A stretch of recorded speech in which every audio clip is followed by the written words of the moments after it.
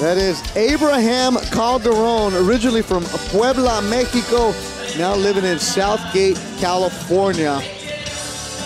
His pro debut was here a year ago, a decision he dropped. He was with Israel Vasquez, the former boxer world champion, as a trainer. He's now moved on, found a new home.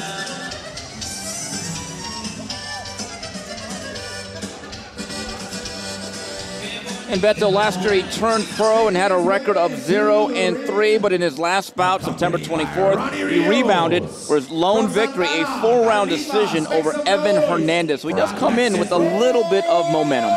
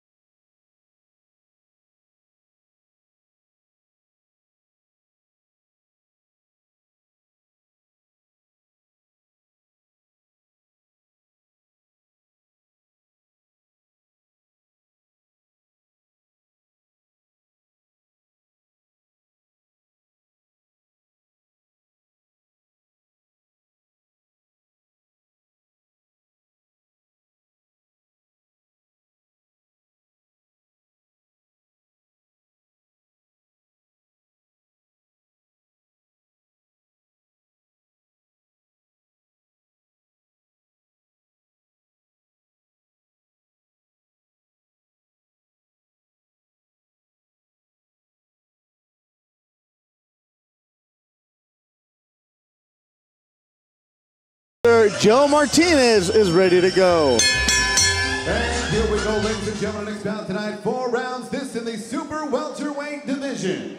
Introducing to you first, fighting out of the blue corner, wearing gray with yellow. He weighed in officially 149 1/2 pounds.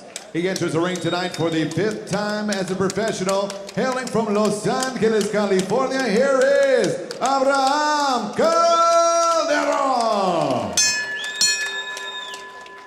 And his opponent across the ring, fighting out of the red corner, wears black trunks trimmed in gold with both the flag of Mexico and the USA.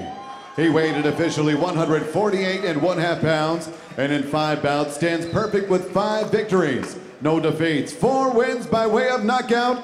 Fighting out of and representing Santana, California, here is the undefeated Alexis ROCHA. And your referee in charge of the action is Wayne Hedgeman.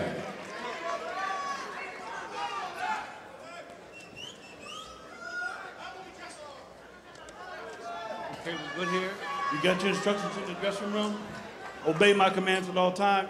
Protect yourself at all times. Touch him up. Wayne Hedgeman, our 3rd man in the ring. The tell of the tape for this one, Steve, it's 4 rounds. And you take a look at the age difference. Alexis ROCHA still just 19 years old. He also has a noted advantage in terms of reach. We're underway. Alexis ROCHA is the southpaw from Segerstrom High School. And he's very aggressive, comes out early, 5-0, 4 KOs, a fighter that Going the boys really high on. Has that power. He's got 4 KOs.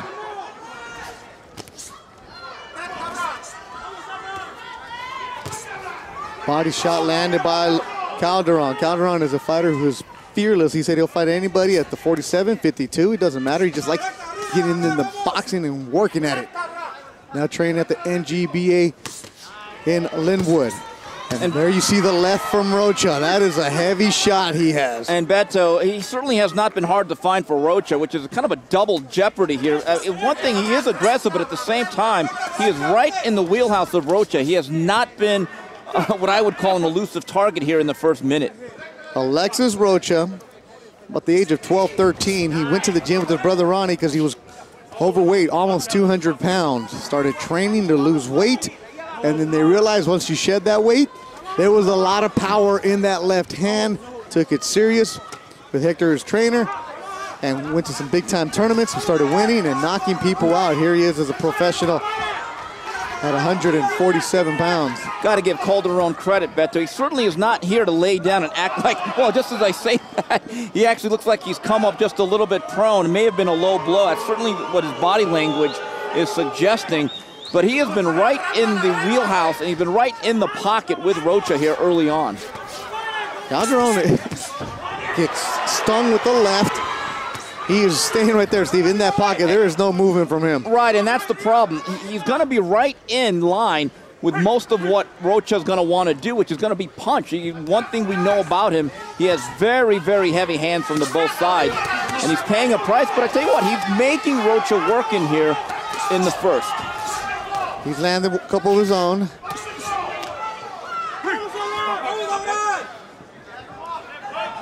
Rocha said the day he became a pro, the first time the punches landed, he told himself, whoa, this feels a lot better than the amateur world. Well, you go from what, big gloves to 8-ounce gloves, but at 147 also you're hitting guys without headgear. Now, if Calderon's going to be inside, I think he's got to be right where he is. He's got to be all the way inside. The theory is when you do something like this to a puncher, what you want to do is be able to smother them and not allow them to really unfurl those arms and catch you at the end of their punches. It's like throwing inside to a big hitter? Absolutely, or just throwing a wool blanket on a fire, just smothering. Final seconds of the opening round. It is scheduled for 4 in the super welterweight division. Alexis Rocha, Abraham Calderon.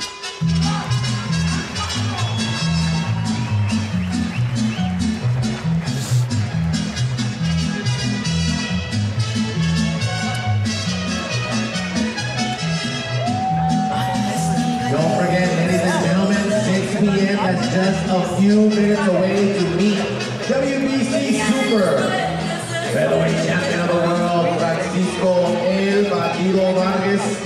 He has a big fight here next year, January 28th, right inside Fantasy Springs Resort Casino. You can get your tickets on your way out. And look at some of the action from the opening frame. You see Rocha with the right hook. Second one misses. That's the story of round number 1, though, was really the aggression of Calderon, who may have not won the round, but he certainly made it difficult for Rocha, who was made to work here in the first 3 minutes. And we take a look, and there is that low blow that had him keeling over here in round number 1. Just a hard warning from referee Wayne Hedgepest as we begin round number 2. Alexis, what they call him, at a TKO Boxing in Santa Ana. Alexis Rocha, mom from Zacatecas, Mexico. Thanks to Vanessa in Mid-Cities watching us on Ring TV tonight. There's always our security blanket Linus in Philadelphia watching us. Raging Babe eating cookies and watching tonight. Wepa. You're watching a youngster in Alexis Rocha looking good here through his first round.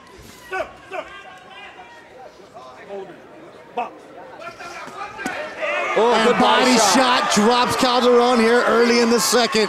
A body shot that everybody in the building heard. Beto, that was a right hook right around the left elbow of Calderon, perfectly placed.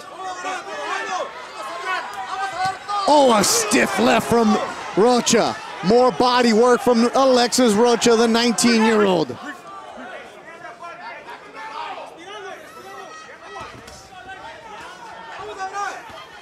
Body work, digging in. Calderon's game. Don't know for how much longer. Rocha's trying to end this one here.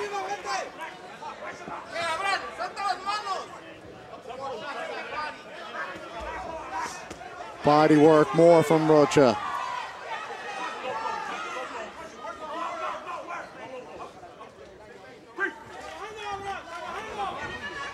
Trying to smother him is Calderon. Another body shot, stiff. Left from Rocha. Calderon sneaks one of his own in there.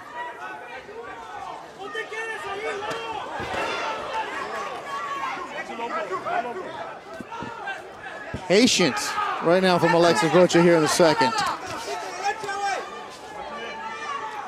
You know, Beto, I think this has been some pretty good work here. I get the sense this fight will not see the distance, but unlike his other knockouts, he's actually been made to work a little bit in the lead up to this. As we mentioned before, out of his 4 knockouts, 3 of them have come in the first round. He's 5-0, 4 KOs. And the one that did go the distance the fighter, let's just say, wasn't anywhere near Alexis' arms. Felt the power early and kept his distance. Younger brother Ronnie Rios, who will be in the ring in about an hour. Ronnie is in the corner of Alexis right now. It's more of a veteran move there by Calderon, isn't it? No, there isn't. One thing that they're going to have to work on, and Rocha, I think, again, valuable experience, learning how to work with a guy that's going to smother and tie him up. I get the sense as his reputation grows and he puts more fights under his belt, a lot of guys are going to try to do exactly what Calderon did, at least early on, smother and tie up on the inside. That left from Rocha really stings.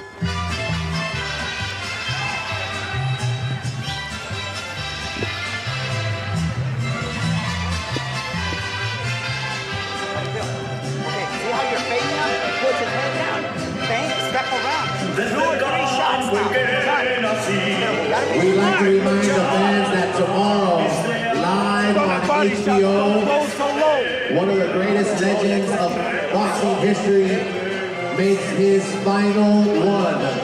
Bernard the Executioner Hopkins takes on Joe Smith Jr. And in round number 2, it was a more sustained dominance here from Alexis Rocha. We take a look at that body shot that floors Calderon in round number 2. Left-handed punch sweeping across the right elbow of Calderon, and that was the only knockdown. But to Calderon's credit, Beto, he is up and at it, and we do begin round number 3. Third round scheduled for 4 to Alexis Rocha, the southpaw, and Abraham Calderon. Calderon 1-3. He was here a year ago in his pro debut, and he lost a decision. Body work. Alexis Rocha digs into the body. Steve, I know that's one thing you stress with young fighters. Go to the body. Don't fall in love with going upstairs. No, there's no doubt about it. He's very good at actually bending that front knee. That's one of the key things. No matter what side you're from, bend that front knee and get that hook. But really, body punching to me is a mentality. And you've got to practice that. I think it's hard to do that on the mitts. I get the sense that Rocha, not having seen him in the gym with Hector Lopez, probably puts in a fair share of work on the heavy bag. Digging in, body work, and that drops him for the second time in the fight. First one was a hook, this one a hook to the body. Calderon jumps up, Wade Hedgepeth keeping a close eye on him. Oh, there's people watching right now all over the world and in the country. They're seeing Alexis Rocha. He'll gain those muscles in him. He's no longer that chubby 200-pound kid. He's eating right and training with his brother. You see it paying off.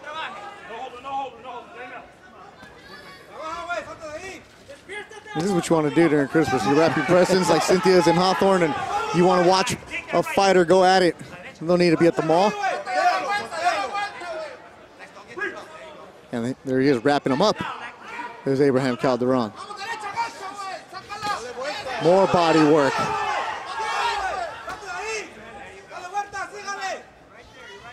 Grinding right now is Rocha.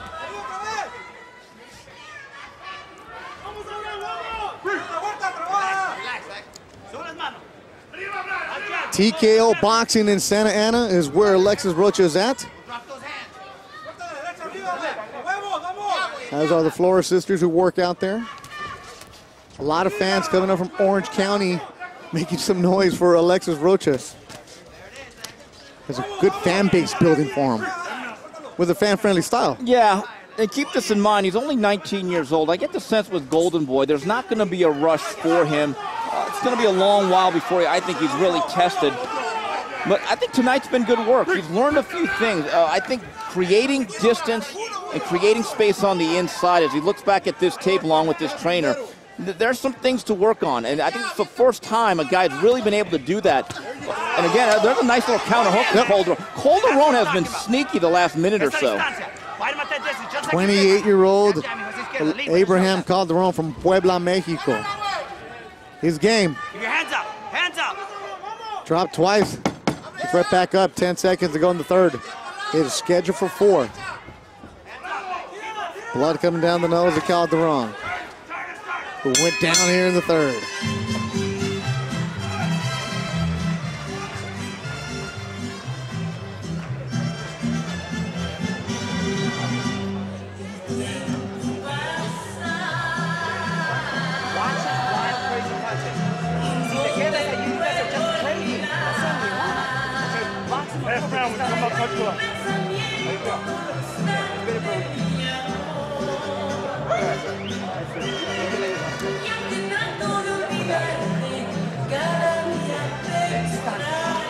And going back to round number 3, it was the second trip to the canvas for Calderon, and once again it was due to a right hand to the body once again, but got to give Calderon credit, Beto. I actually thought the last 90 seconds he actually fought on even terms, was actually sneaky, and you see some of the hooks that he was landing. It'll be interesting to see how Rios approaches round number 4, which is the final round, given the fact he's built himself a sizable lead on the scorecard. Fourth and final round, Alexis Rocha and Abraham Calderon. Calderon getting worked on by Big Serge Estrada. Had some blood coming down the nose of Calderon. Also, one of the best in the business, Mike Rodriguez, crime fighting cutman, watching us. He'll be at the forum tomorrow, working the corner of Ryan Garcia, fighter that Golden Boy is really high on. Thanks for support all over. It's always good when the boxing world is tuning in on Friday night.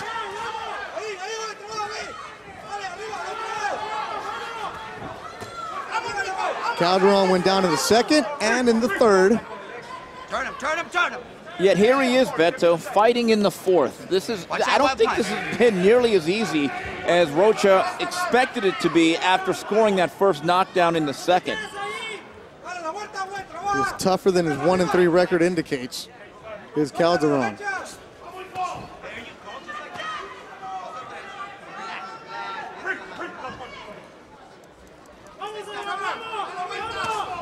Turned pro last year at the age of 27, late to get in his career. He started boxing late in his life. Always liked it, but they wouldn't let him as a kid down in Mexico, did Calderon. Finally, he said, I'm old enough, I'm doing it. What a way to earn a living. Stepping in there with Alexis Rocha. Good 1-2 from Rocha. More blood from the nose of Calderon. And you hear the Alexis Rocha fan club getting a little antsy here. They're not used to seeing their guy in the fourth round. No, they're not, but this is a valuable experience. He's only been the distance once, and we mentioned again, out of the 4 knockouts, 3 of them have come in the first round. I think, again, I'm making an assumption here, it's the first time he's actually floored somebody that's gone the distance. I think that type of stuff is valuable. So we've seen all his fights here on Ring TV, and guys go down and it's like, oh, wait a minute, that was low, that was low. Well, it wasn't low. Well, if they don't call it, it isn't. But that was certainly south of the border. That was a little bit, well, Wayne Hedgepeth warns him now. Warned him after he landed a couple more.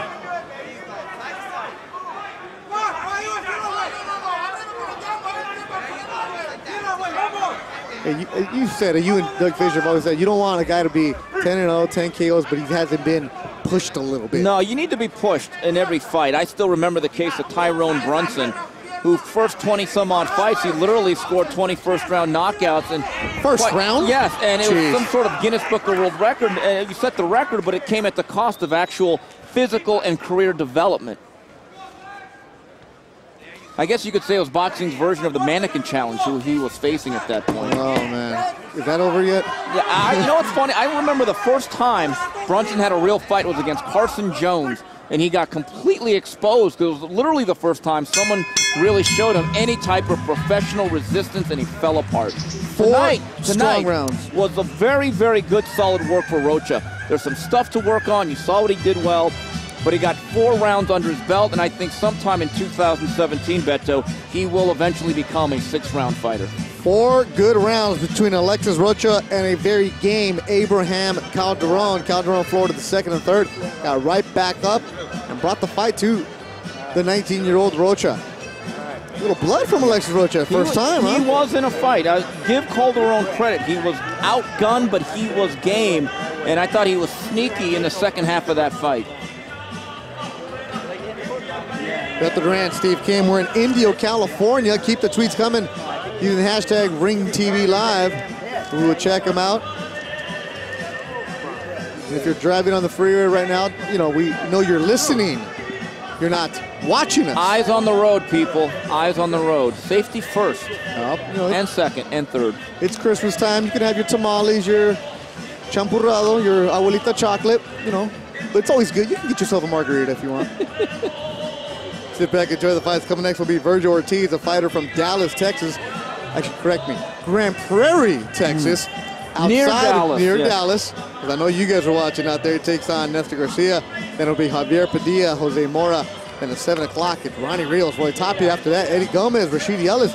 And the main event tonight, Slava Shabramsky and Sullivan Barrera.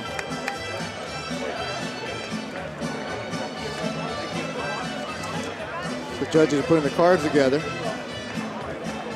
Earlier this afternoon, the weigh-in at the Forum for the final one, Bernard Hopkins and Joe Smith.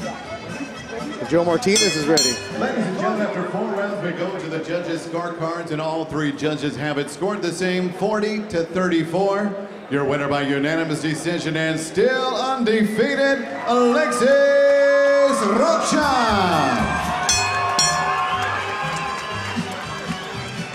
Had to earn it. Dropped his opponent twice, but he went the distance. Alexis ROCHA.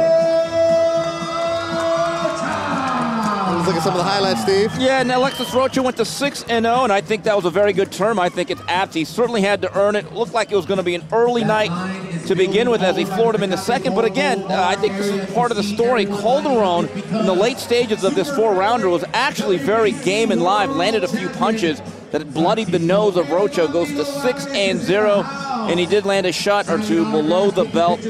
Story of the night, though, and preferred choice of weapon was the left hand to the body. Those were the 2 shots that sent Calderon down to the canvas twice. Beto, he was 6-0 in 2016. I think there's a strong possibility that he has the same type of activity leading into next year.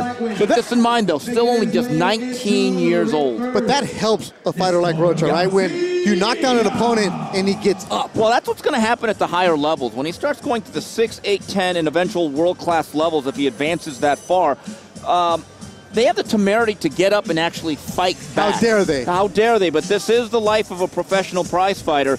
But ROCHA is a guy to look out for. 19 years old. I think he's got a fairly high ceiling.